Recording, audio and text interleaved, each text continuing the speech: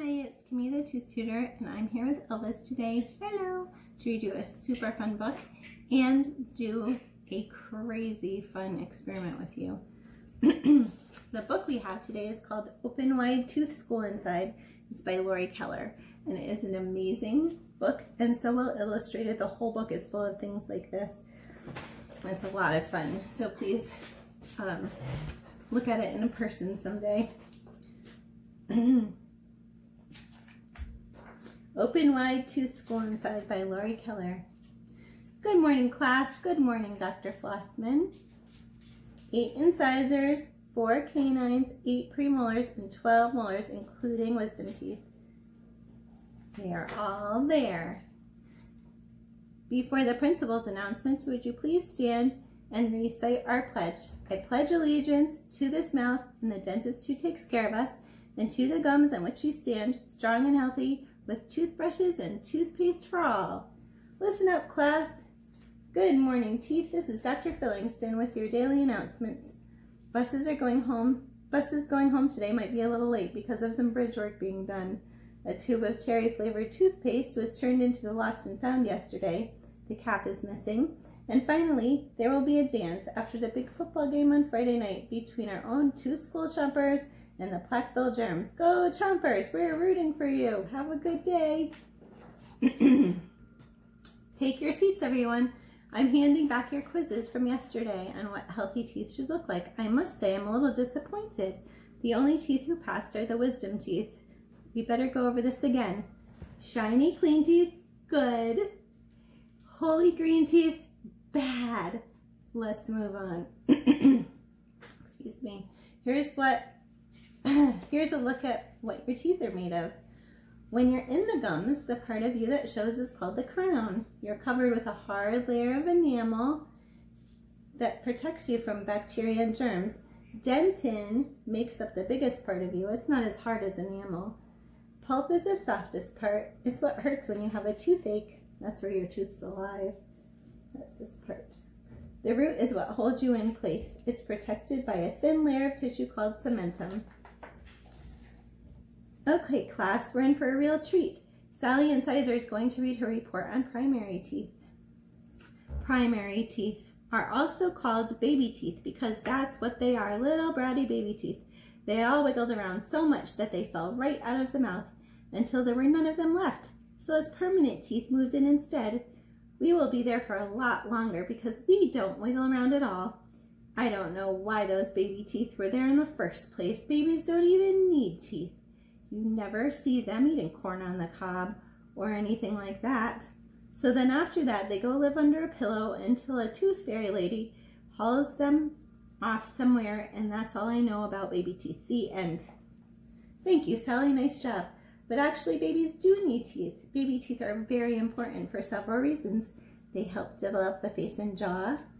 They help babies chew when they start to eat more solid food.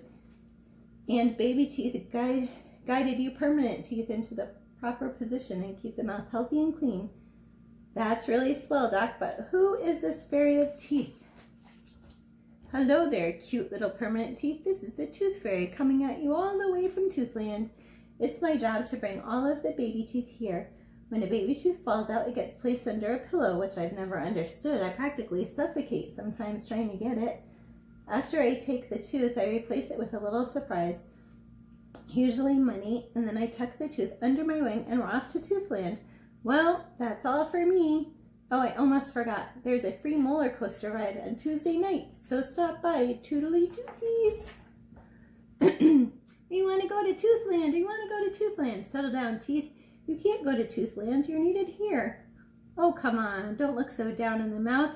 We're going to the School of Dentistry a week from Friday. But right now it's almost time for lunch, so let's break up into our 4 groups. Incisors, they're the food cutters. The food terrors are canines. These are your 4 front teeth in your, on your top and your bottom. And these are the ones in the corners, your canines. The food crushers are premolars. And they're what takes the place of baby molars. Food grinders are the back teeth, your molars. Get in there and eat, class. This is the cafeteria. It is very silly. These illustrations are awesome. And recess. Well, well, well. It looks like you all had a good lunch, but stay strong and healthy. It's important to brush after meals.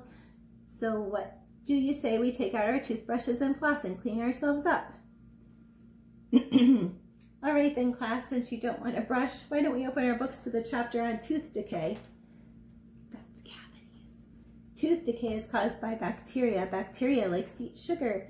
Candies and cookies have one kind of sugar, and foods like fruit, bread, pasta, and milk have other kinds of sugar. Bacteria eat all kinds, especially those that stick to teeth. Not very sticky things are apples, bananas, and hot fudge sundaes. Sort of sticky is white bread, caramels, and cream-filled sponge cake. Pretty sticky are jelly beans, plain donuts, and raisins. Super sticky are granola bars, oatmeal cookies, and potato chips. When lots of bacteria build up on teeth, that's known as plaque. Plaque eats right through the enamel, and plaque keeps eating. If it keeps eating, it only means one thing: a cavity. That's more like it. Teeth get that bacteria. Dr. Flossman, my cousin got a cavity once and he cried and cried like a big baby. Well, Bubba Molar, a cavity can be painful, but a dentist can fix the cavity by drilling a hole in the damaged area of the tooth, clearing away the bacteria and putting a hard filling in. Then it won't hurt anymore, and it's perfectly normal for a tooth to be frightened the first time it gets a cavity. Here are some common reactions: shock, panic, depression, self-pity, fear, anger, blame, denial, acceptance. When a cavity is too small to see, a dentist will take an x-ray. An x-ray can show the inside of a tooth. That is not what an x-ray looks like, but you know what it looks like because I showed you. It makes cavities easy to see. Cavities are dark on x-rays. Don't worry, teeth. Brushing with fluoride toothpaste and flossing keeps away most plaque, but you should visit the dentist once or twice a year for checkups. Twice a year. To make sure you're healthy and clean. An important reminder about dentists: a good dentist cleans and polishes teeth and gives them a new toothbrush. A bad dentist skips work to play golf and sends his brother, the construction worker, to take his place. It's very silly. Sometimes, if teeth are crooked, a dentist will put braces on them to make them straight. If a tooth gets broken, the dentist can repair it with a tooth-colored plastic and make it look like new. Class, I need to speak to the wisdom teeth for a minute in the hallway, but when I get back, be ready to give your reports on teeth through history. Listen, I've really enjoyed having you wisdom teeth in class, but I'm going to pull you out and send you to higher learning. You already know all of this stuff, and you're probably bored out of your minds. You are the last 4 teeth in the mouth, but by far the wisest. Go forth and do great things. This is my favorite part. Ancient Egyptians believed that a mixture of onions, spices, and incense would cure a toothache. In the 9th century, Mayans filed their teeth into different shapes and decorated them with jewels. In 1570, Queen Elizabeth received a gift of 6 gold toothpicks to clean her teeth. In the early 1600s, Japanese women blackened their teeth to show loyalty to their husbands.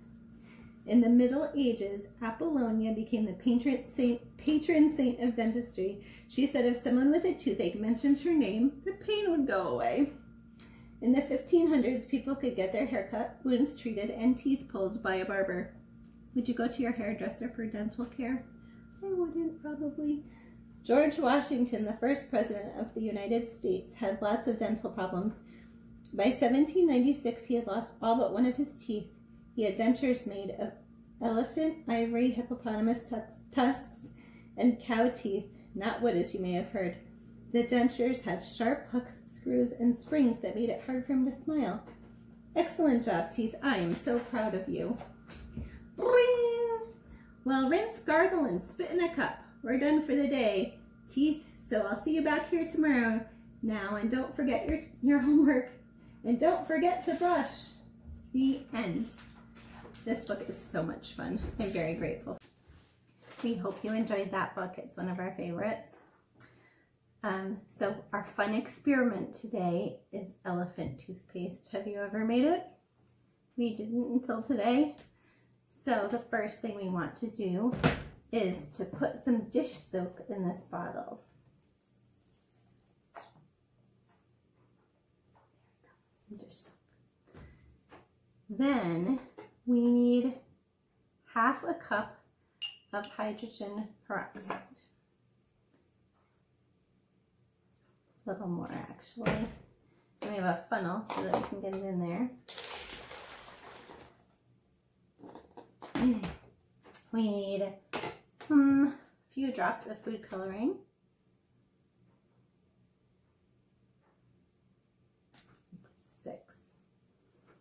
And then we need to put 2 tablespoons of warm water into some yeast.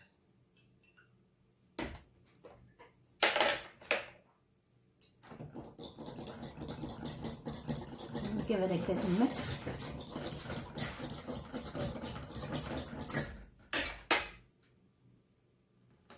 Oh my gosh, a funnel would be helpful. Oh boy. Look at. Woo.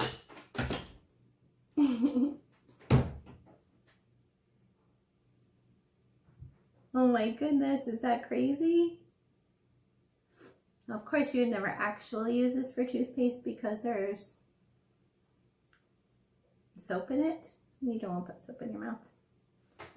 Hydrogen peroxide isn't great either for kids, for sure. Look at that. So, and something cool or warm is that it's an exothermic reaction, so it creates heat when all of those things get mixed together.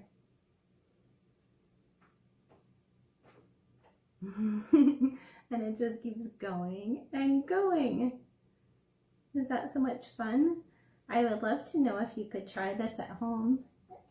I will put the ingredients, the recipe for it in the description below. Don't forget to subscribe or to pop by and see our video next week too. Goodbye for now from Kimmy the Tooth Tutor and Elvis. Bye!